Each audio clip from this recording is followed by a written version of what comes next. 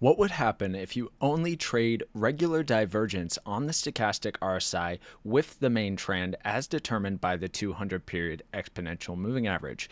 Will trading simple regular divergence on the stochastic RSI make you a profitable trader? Well, let's find out. I'm going to test it 100 times in a row, and let's first talk about the exact setup, stop loss placement, and take profit target that I'll be testing with this regular divergence strategy. So let's get into it.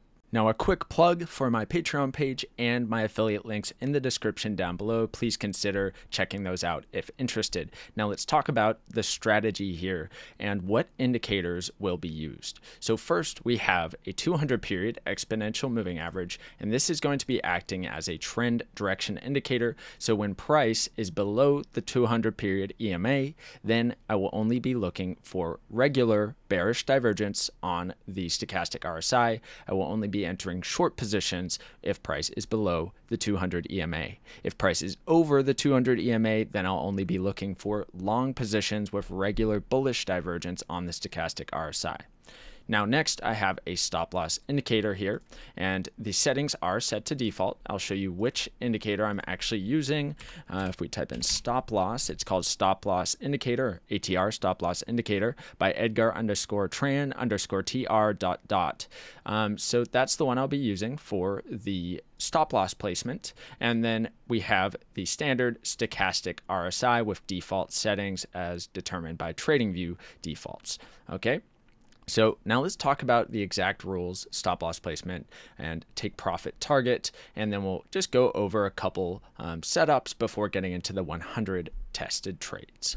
Now let's go over the rules for entering a short position. So the first thing we need to see is price under the 200 period exponential moving average. The next thing we need to see for an entry is a regular bearish divergence on the stochastic RSI, and then a cross down that confirms the regular bearish divergence. So we can see that happening here where price pushes up, stochastic RSI crosses down once here, then price makes a higher high right here, while the stochastic RSI makes a lower high and then crosses down. So that cross down where it makes a lower high after price makes a higher high, that's a regular bearish divergence.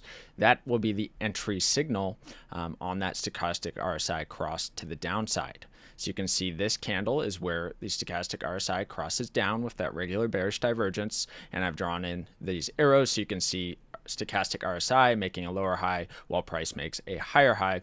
But that's the entry signal. The stop loss will be placed at the stop loss indicator, and I will be targeting 2 times the risk as just kind of a standard risk to reward ratio.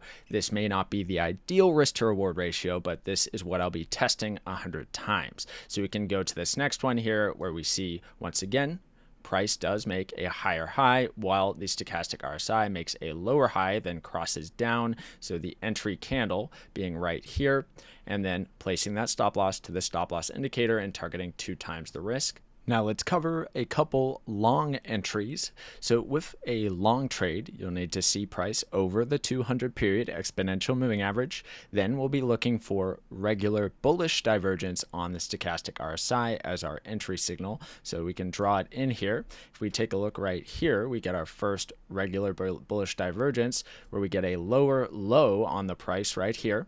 But at the same time, we can take a look at the stochastic RSI making a higher low and then crossing up. So our entry candle is going to be this cross up right on this candle with stop loss going to the stop loss indicator and targeting 2 times the risk. So we'll zoom out a bit there, and looks like it does end up hitting. We do get another setup here where we get another regular bullish divergence, and I'll draw it in there just to make things very clear. So lower low in price right here, but at the same time, we do have a higher low with the stochastic RSI. So our cross up happens on this red candle. So we'll be placing the entry there, stop loss to the stop loss indicator, and then targeting 2 times the risk. All right.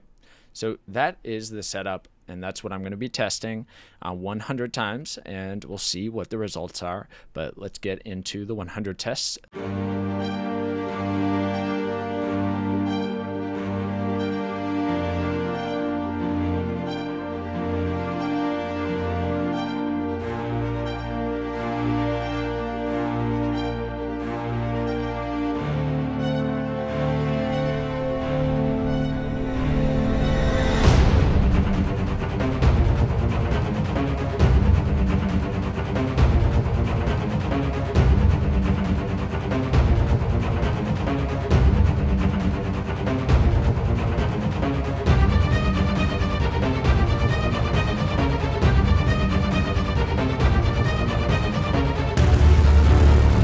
right, the results are in and they are very good. So let's check it out. This was tested on Bitcoin against the US dollar on a 4-hour time frame using a 1-to-2 risk to reward ratio, and it took 3 years and 8 months of price data to find those 100 trade signals. There were 51 winning trades and 49 losing trades. The most wins in a row was 6 and the most losses in a row was 8. The gain on the account, 53% if risking 1% of account equity per trade, not compounding. So this was a very successful test, although obviously 3 years and 8 months may not be ideal for a lot of people. I know a lot of the people watching my channel do like to have very frequent trade signals, but perhaps if tested on another time frame, it may still be profitable, or if traded across multiple pairs and tested on those pairs as well, maybe you will get more signals that way. But I find that this strategy works very well at catching pullbacks in trends and really getting the top of a lot of the pullbacks to get trend continuation moves. So I personally really like this one. The most losses in a row being 8 is pretty high up there, although that did only happen at the very beginning, and after that there weren't very many drawdowns. So some just, statistical anomaly with that 8 in a row being lost. It would just happen to be a very choppy range for a long period of time where things just didn't work out, as a trend following strategy will often encounter this issue. But this one did actually do a great job of staying out of most ranges, surprisingly. So let's move this on over to the strategy ranking spreadsheet and see how it stacks up against other tests.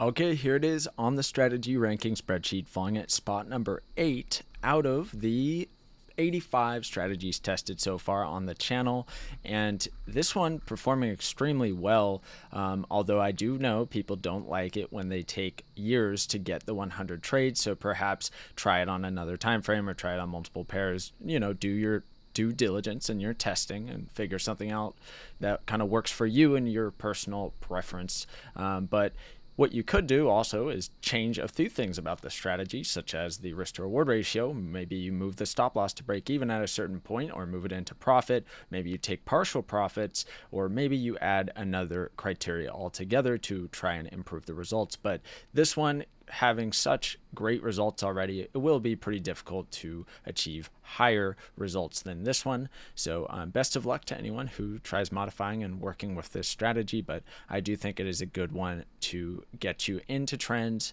at pullbacks and dips and put you at a good price, a good discounted price with the trend, and get you in for a continuation move. So this one I really liked, and that's going to kind of wrap things up here, and hope everyone enjoyed it. Again, don't forget to check out my links in the description down below, along with my Patreon page and other affiliates.